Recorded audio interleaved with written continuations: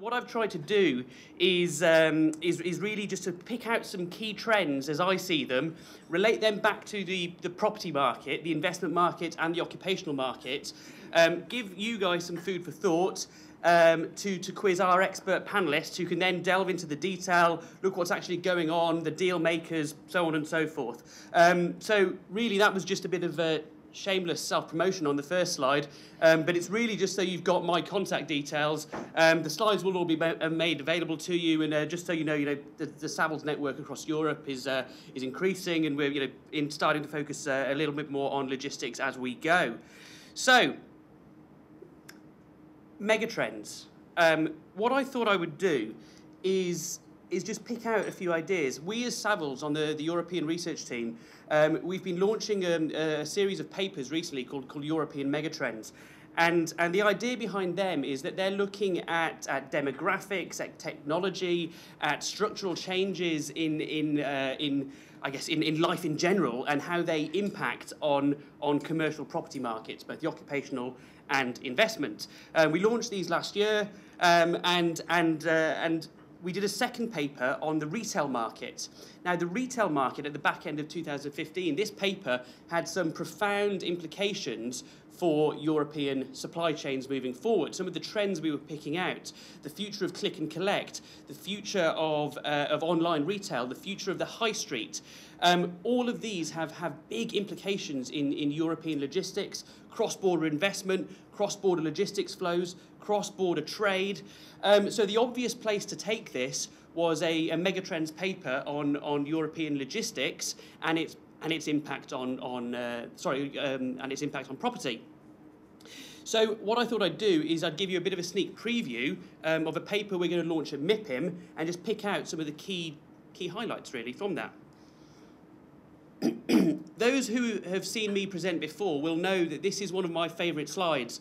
I've used this a lot recently, and it tells a big story. Logistics Manager, a trade magazine here in the UK, published an article fairly recently, which was a Forbes 500 survey conducted by PwC. And it said that only 17% of retail chief executives believe their supply chains are optimal. Which is astonishing, really, in the omni-channel world that we find ourselves in these days. Disruption in retail is the new normal. Those who win in logistics will win in retail. The chief executive of John Lewis said that the reason they are doing well is because of their supply chains. I'm going to come on to the John Lewis story and a few other ideas as we go. And I've borrowed this from Prologis. What drives demand for logistics real estate? Well, it's threefold, really. It's global trade, it's consumption, and it's structural change. Structural change in retail markets, structural change in consumer markets. So what I'll do is just pick out some of those trends, and then we'll talk about the economic piece, and then we'll relate it all back to property as we go. A few of us in the room were lucky enough to go around John Lewis's distribution centre in Milton Keynes yesterday. We were invited by John Lewis to see what they had done to this building. They took one unit of 600,000 square feet in 2008. They forecast that one unit would see them through in terms of their store demand and their online demand for the next 10 years. Since they've taken that unit, they've since taken an additional 3 units on the same campus. They've created an omni-channel logistics campus that is effectively the backbone of what they're doing. The building itself, the envelope, cost £20 million maybe. The fit out in there is approximately £200 million. We were in there yesterday. The conveyor belts, the automation, the flow of product is astonishing. Within 15 minutes of your order being paid for on johnlewis.com, it is on a conveyor belt and being shipped across Europe. This is it is an astonishing supply chain. And all of this has an impact. And this cartoon I've taken from Capgemini. And all it does really is it illustrate how complex, how global, how integrated supply chains are. And the people who will win in logistics moving forward are going to be the companies, the retailers who get this and implement their supply chains accordingly. The key thing also is that we as consumers want our product where we want it when we want it in our homes, we want it in our offices. Amazon are beginning to talk about delivering to wherever you are because they know where you are via your iPhone GPS. Again, this has huge implications moving forward. As I was researching this presentation, I started following Major Tim Peake, the astronaut who's up on the space station at the moment. One of the trends that I was drawing out is the impact of urbanisation and how that will impact logistics moving forward. And actually, he took this as the International Space Station flew over London, and it just hammered home to me really how urbanised London is, how urbanised the UK is. And this is not just a trend in the UK and London, this is across Europe. Interestingly enough, in 2015, 54% of the global population is living in an urban location. Fast forward to 2050, and we're talking about 66% of the population being in an urban population. I know there's some people from Segro in the room who've been talking about urban logistics, last mile delivery, the need for more space closer to people. However, there needs to be a balance. There needs to be a realization that the supply chain required to go with this urbanization needs to be developed. And actually, I think we're at the cusp. I know there's the people from Segro in the room. I think we're at the cusp of effectively the creation of a new asset class within the property market for the last mile parcel delivery operator. I was with the chief executive of a trade body recently, the UK Warehousing Association. In the UK, and I guess across Europe as well, with this urbanisation trend, we're talking about residential development all the time. New homes, new places for people to live. In the UK, we're talking about 400,000 new homes. This is a political aspiration. Well, the chief executive of the UK Warehousing Association said to me, well, 400,000 new homes is also 400,000 new delivery addresses. How are we going to service these people? If we all want our orders here, now, or wherever, we need the supply chain to go around this. And interestingly, I think developers and investors are beginning to realise this as well. I've been speaking to a number of people in our client base, both on the developer side and the investor side, talking about almost logistics and residential development cohabiting, a new form of development. And actually, I worked on a planning application recently up in North London, where you have an actual mixed use with residential on the top and logistics on the bottom. Now, this is all quite interesting. Also, how I guess how high do land values have to get for double-decker warehousing to be the norm again? We're hearing rumours that this is going to come forward again in the UK. Again, I think it's a very wise use of space. We have to think about the intensification of the cube if our planners, if our political masters are having this focus on residential development. We have to address the issue of supply chains as well. Amazon Prime Now, a game changer, in my opinion, for logistics. For those of you who haven't used Amazon Prime Now, I'll talk you through something in a moment. But effectively, what this allows is delivery of products within an hour window, depending on where you are. They launched this in the UK last year. Amazon, just by way of context, accounted for 10% of the UK logistics market in 2015. 10% of all units over 100,000 square feet were let to Amazon. We were with Amazon recently. They estimate they're going to do the same in 2016 in the UK. Why is this? It's because we all want our product here and now. What I thought I'd do, I was half tempted to have my iPhone with me and make an Amazon Prime order now and have it delivered. But I thought it was a bit risky. So what I thought I'd do is I'd just talk you through something that I did fairly recently. So I was flicking through the Amazon Prime Now app on my iPhone, and I had a £10 discount offer. So I thought, right, I'll use this. This is a bit of live research. And I ordered some new earphones for my iPhone. I ordered some cod liver oil. I've got bad joints. And I ordered a radiator key because I needed to bleed my radiators because they weren't quite working properly.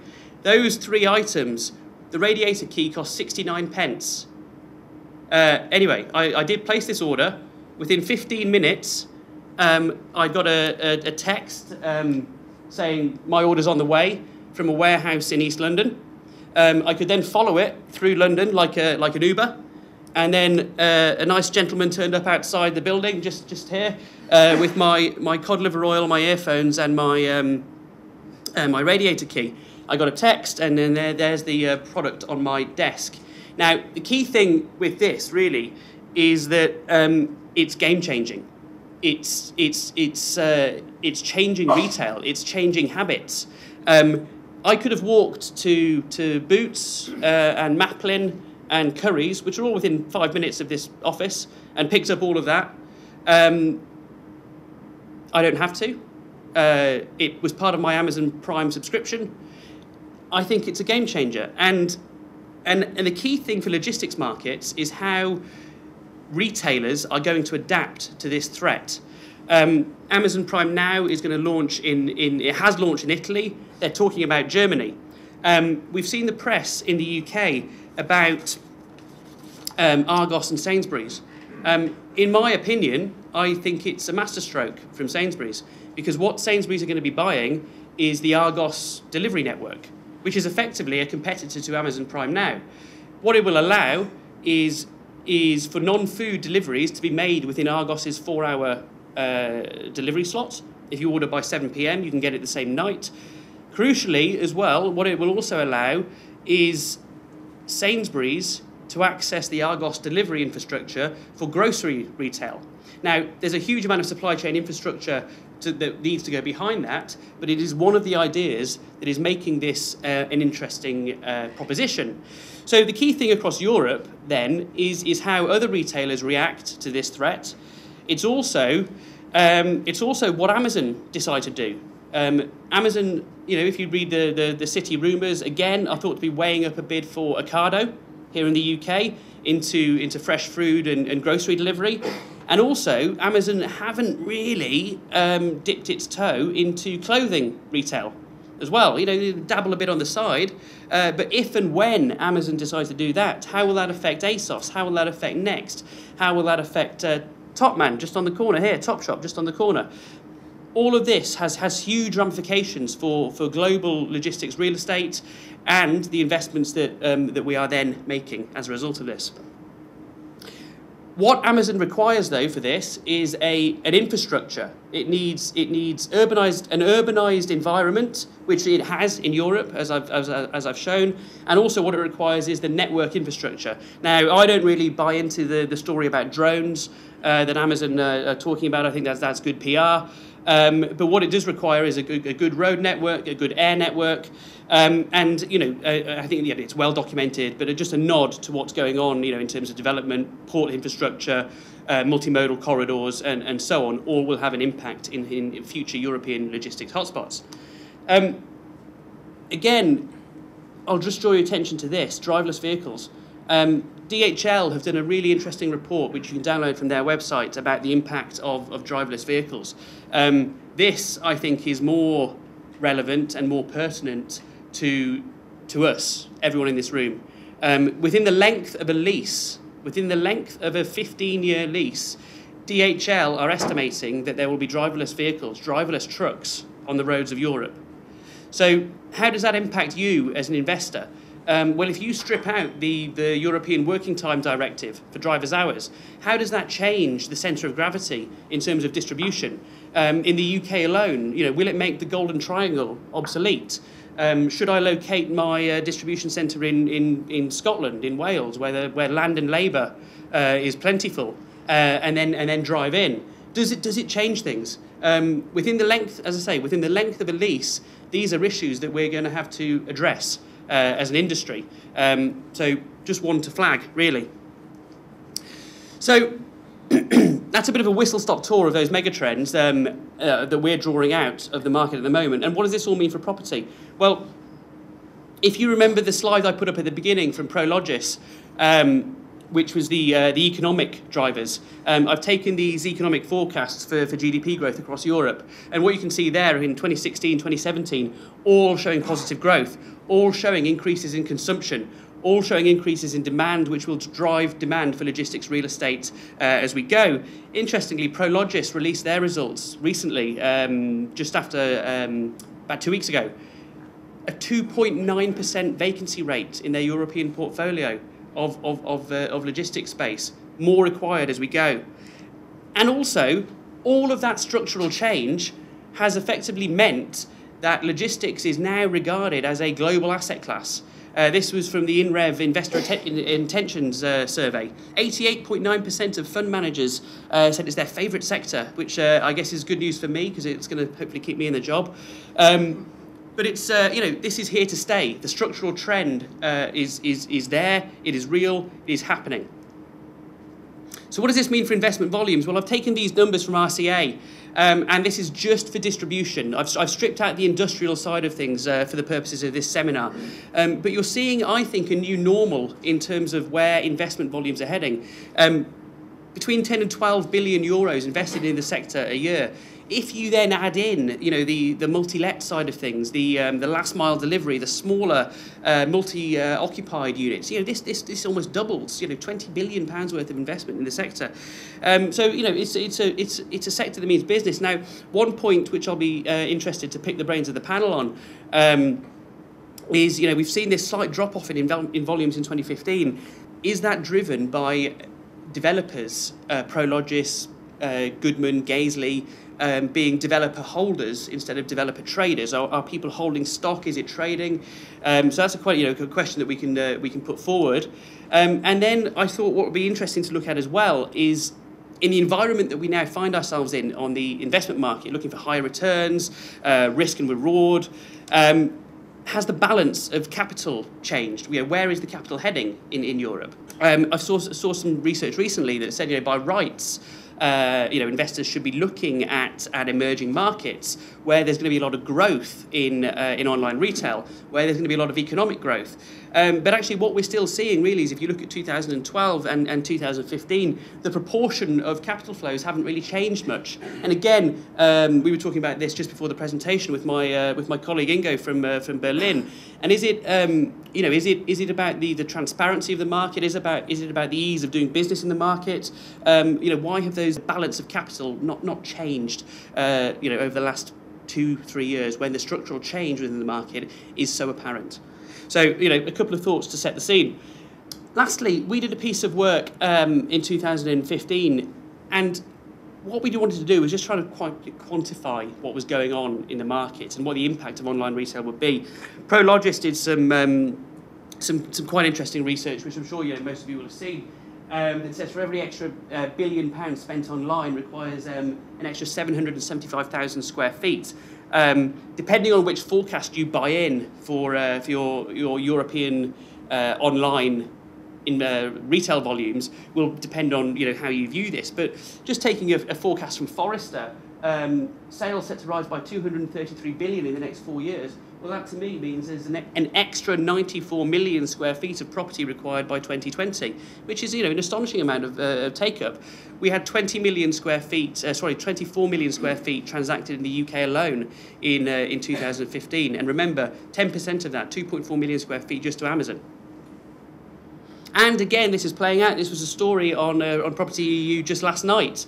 Goodman developing a new unit for Zalando in Germany. The key point that I drew out of that, and again tying in with the work that we did, almost 16 million square feet currently in the Goodman development pipeline for e-commerce alone. Again, astonishing numbers, huge amounts of space transacted, huge amount of forward fundings, investment, lot to go at. So, to wrap up, really, the points I'm making here is that the structural change that we've seen in the UK is going to accelerate into Europe. If you read any of the analyst reports on online retail, where it's heading, the UK is effectively at the bleeding edge of this technology, and this will increase in Europe as we go. Some of the deals there that you've seen. Watch Amazon, watch what they do with interest, because whatever they do, other retailers will follow. It really is as simple as that. We've seen it in the UK. I think you're going to see a lot of M&A in the sector as a result of what Amazon are going to do. I haven't really mentioned manufacturing. I just want to draw out one point really here. Jaguar Land Rover, a real success story in the UK. We saw in the UK the investment that Jaguar Land Rover made in Birmingham, in Coventry, in the centre of the UK, in their manufacturing facilities, had a huge impact on logistics as we know it. So it's not just about the manufacturing piece, it's about the supply chain that follows. In the West Midlands, take-up in the logistics sector related to the automotive sector increased from 5% of the market in 2011 to 54% of the market in 2015.